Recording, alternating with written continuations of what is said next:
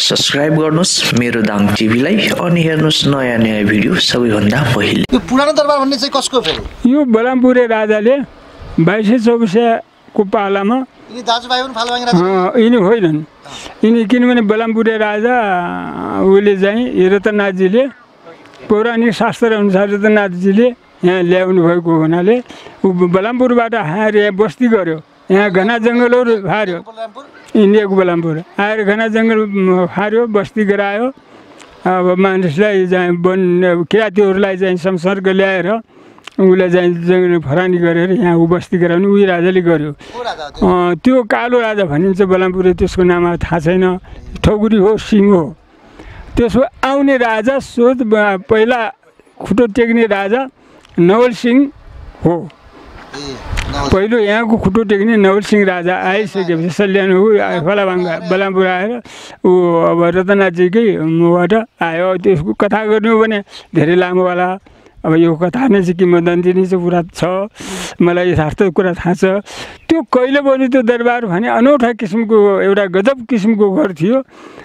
त्यो घरमा त्यो सल्यान राजाले मृत्युको बहाना गरेर लुवामा लगेर उसलाई मारेर यहाँ आएर धावा बोल्यो अनि ऊ राजा पलायन भयो। यो सल्यान राजाले धोका दिएर मारेर उसलाई चाहिँ उसलाई भाग्यो। अनि त्यो सल्यान राजाकै मध्यस्थमा छ। त्यो कहिले बन्यो भन्ने कुरा त यथार्थ कुरा हामीहरू त्यहाँ पनि हेऱ्यौँ, ढुङ्गा लेखेरौँ, तामा लेखेरौँ। तर एउटा तोपमा भेला कस्तो पऱ्यो भन्नुहुन्छ भने नरेन्द्रनाथ 34 सालमा आउँदा त्यो विज्ञ एकदम ज्ञाताहरू हुनुहुन्छ उहाँ, अहिले स्वर्गीय हुनुभयो पनि ज्ञाता नै हुनुहुन्छ। त्यहाँले संस्कृत भाषा होइन, यो कोट भाषा हो। तर एउटा तोपमा भने 25 मनको तोपमा ढलोरको तोपमा के लेखिएको थियो भने सटसङ्क बाना शशिसाकी पञ्चे प्रताप राजा गुनिसी नशील तमास बङ्गा हृदय मुकेतु पौषम दशम्यम भृगुवास तस्य मन 25 भन्ने लेखिया छ। त्यसको मेन मोटामोटीको अर्थ लाउने हो भने कोट भाषा हो, संस्कृत होइन। मोटामोटीको अर्थ लाउने हो भने साके सम्मत बनेको हो, 6512 साके सम्मत बनेको हो कि भनेर नरनाथले एउटा शङ्का रूपबाट उहाँले भन्नुभयो।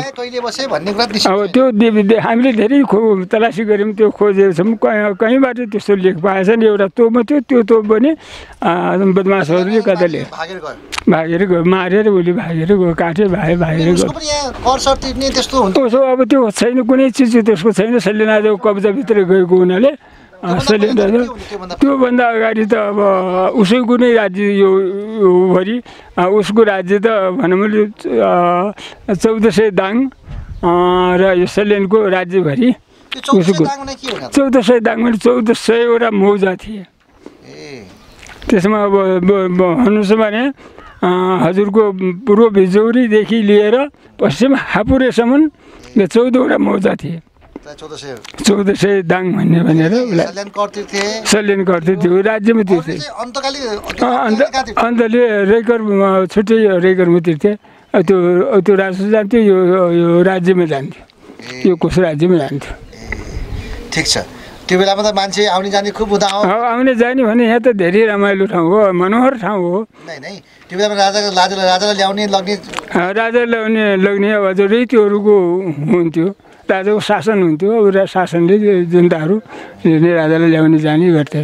ठिक छ। अब तपाईँलाई लाग्छ कि लाग्दैन कहिले काहीँ यो चाहिँ अब त्यो पहिलाको दरबारहरू बनाउनुपर्छ या यसको? मलाई त यो म देखेर मरौँ भन्ने हिसाबमा छु, किनभने त्यहाँ मैले पुरै देखेँ, राज्य छैन नै म त्यहाँ देखेँ।